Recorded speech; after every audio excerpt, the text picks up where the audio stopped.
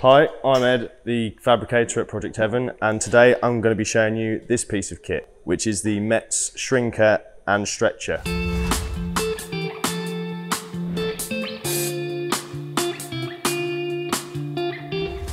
So there's many uses for the shrinker and stretcher, and the main one that I use it for is on certain panels, like this side scuttle on the E-type, there's a return on here which is spot welded to the front.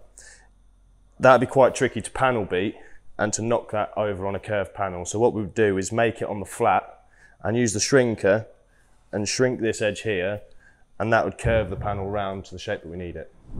Okay, so just to demonstrate, I've just folded up a bit of body metal onto a 90-degree angle in the box folder, just to show you how the shrinker side of it works. And what we do is put it in between the jaws, and when you push down on the pedal, it will pull the metal together and bunch it up, shrinking this edge.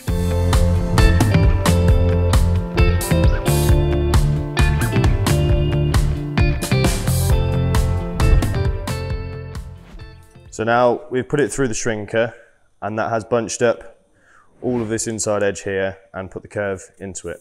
You can do multiple passes to get a tighter curve or less of a curve. You can space them out even more, but that's how it works. The stretcher side of things is exactly the same principle, but the jaws, they work the opposite way. So they'll grip onto the steel and they will stretch this edge apart, curving the steel the other way.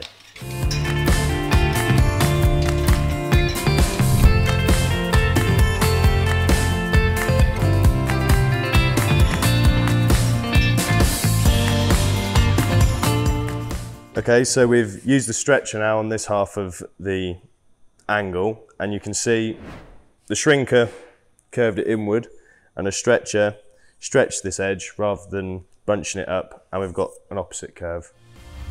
Thanks for watching today's video. If you want more videos like this on how we use some of the tooling in here, be sure to follow us on our socials.